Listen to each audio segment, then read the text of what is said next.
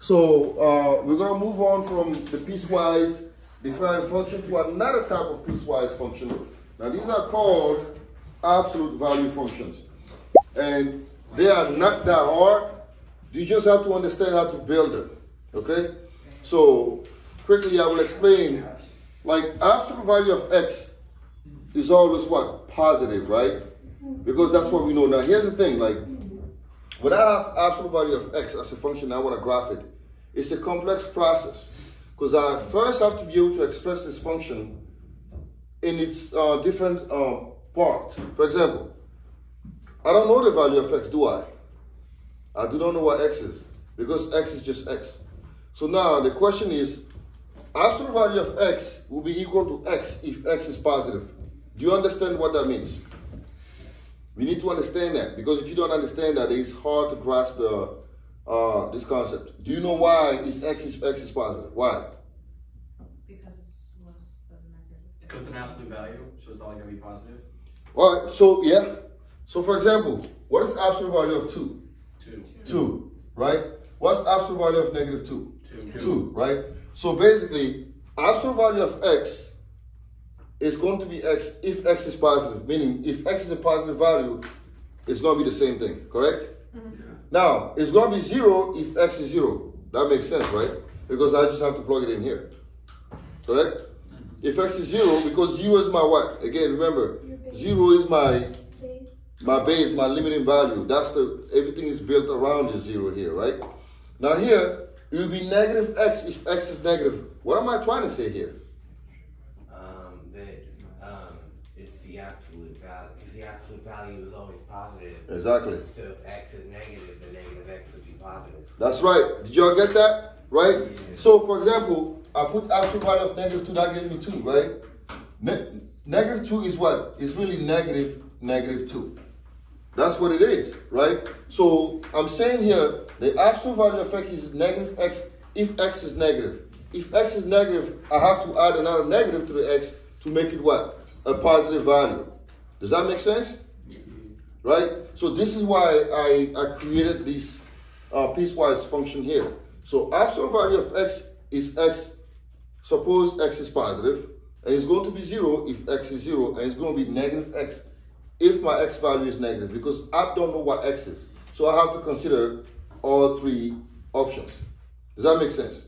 Right? Now, this is where some of us get like a little bit like confused. Now we have to graph this function, correct? Now, absolute value function is a fun function because it always looks like a V or a V that's reversed. So I love this function. So now, if I want to build this function, right, how many tables am I going to make? 3. 3 tables. Thank you very much. Right? So I have x, y now. Remember, let me explain this again. This is not, this x here means, in other words, y is equal to x, y is equal to 0, and y is equal to negative x. That's what this means, right? Because f of x and y mean the same thing, correct? We talked about that in our previous chapter, okay? So now, here, what would be my first value for x? 0. 0. Choose another one. 1. 1. So when x is 0, y is? 0. And when x is 1, y is? 1. 1, right? So when x is 0, y is 0, right? And when x is 1, y is 1. Now here's the problem. So I'm supposed to be going where? In this direction. Do I go past this? No. No, right? So now I will have one here. Normally an open circle, right? But you're going to see that we're going to eliminate that open circle in a minute. Now when x is 0, y is what? 0. 0, right? And when x is 1, y will be? 0. 0. X is 0, so 0, 0 is just 1. We're not going to change that. So it's going to be right here. 1. Right? Because when x is 0, y is what? 0. 0. We only have one option. Because x is 0, y is 0. So that's only 1. Correct? And now we are here. So I'm going to start again with what? 0. 0. When x is 0, y will be? Negative 0. Which is? 0. 0. And I'll choose another one. Negative 1. And then y will be? Negative 1. Well, Positive 1. Positive 1, right? 0, 0, negative 1, 1. And look, this is the absolute value function. Again, like, it's a beautiful function if you know how to slice it correctly, right? It's always going to look like a V or it's going to be reversed. It depends on what we have.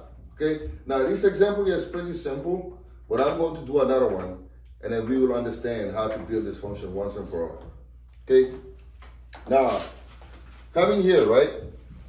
So, how, without even having this here, let me see if I can establish this, right? This is what I have. I'm starting with this. Absolute value of x minus 2. Suppose this is what I'm giving you, and I say graph this function, right? The first step is to build our piecewise component, correct? So absolute value is x minus 2. So we're going to go like this, just like the other one. Absolute value of x would be what? X minus 2 if what? Somebody help me here. If X is greater than 0. no, x minus 2 is greater than 0, right? X minus 2, because it's whole thing. It's not just x. If this is positive, the absolute value is positive, right? If x minus 2 is more than 0. Does that make sense? Right? And you'll be what? You'll be 0 if x is equal to what? 0. No? Negative 2. Positive 2, you mean? Because if I set this equal to 0, I add 2, it'll be 2, right? X equals 2. Does that make sense? Yes or no? No? All right, let's build it again. Let's I'm do it. confused. All right, let me explain it. Right? The point's not 0, it's a 2. So here, right, this is what we have, right? Absolute value of this number will be what? X minus 2 if this number is what? Greater than 0. Greater than 0, right? There you go. In other words, if this number is greater than what? 0. 2. 2. 2, right? It's the same thing. I'm saying the same thing here. Does that make sense? Right? Now, so let's say this is our first option, right? Now, what if this thing is 0? The inside is 0, right? X minus 2 is 0. That means x is equal to what? 0. 0. X is equal not to 0. X is equal to positive 2. For this to be equal to 0, that means x has to be equal to what? 2. 2. Right? So therefore, this will be 0 if x is equal to 2. Does that make sense? Yes or no? Not really. Just keep on going. We'll figure it Now, out. let me go back and do it again. I want to show you what's actually going on here, right? It's confusing. No. Is the point not on the y-axis then? It's on the x-axis? Which point?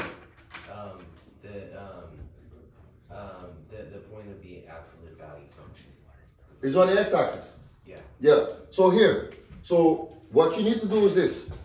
This number here is what is causing this absolute value to change, right? So now I want absolute value is always going to be positive, correct? Right? So now, if this number inside is positive, then this is going to be the same, right? So absolute value of f of x is going to be x minus 2 if x minus 2 is positive. Yes or no? Yeah. Does that make sense? Yeah. Okay, because if this is positive, then it will be this one, right? In other words, x is more than 2 because I'm just adding 2 on both sides. Does that make sense to this point? Yeah, that's Right. positive. All right. Now, what if this number inside was 0? What if this was 0? Right? That means x is equal to what? 2. Because you're going to do x minus 2 is equal to 0, x is equal to 2. Right? Yeah. If this is 0, that means x is equal to 2.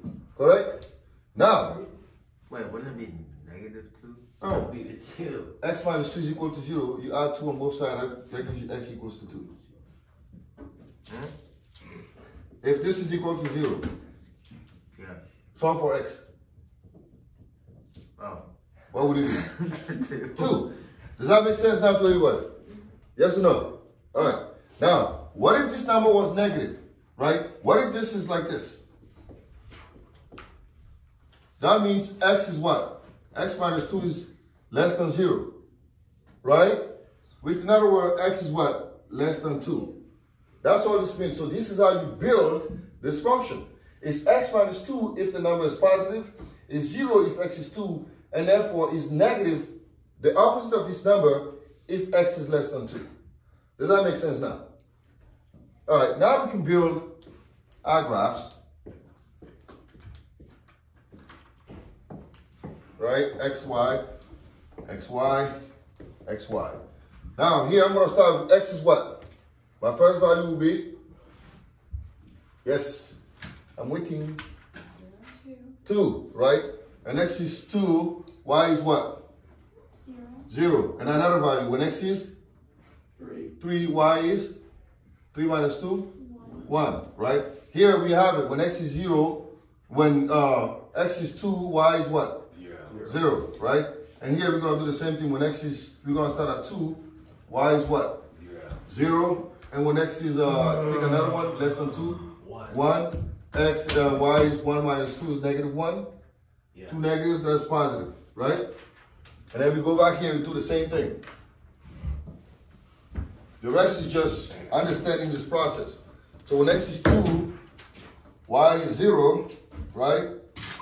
And when x is 3, y is 1, right here, right? So, and I want x to be more than 2, so I'm going to go this direction, right? And then when x is 2, y is 0, I already have that over here.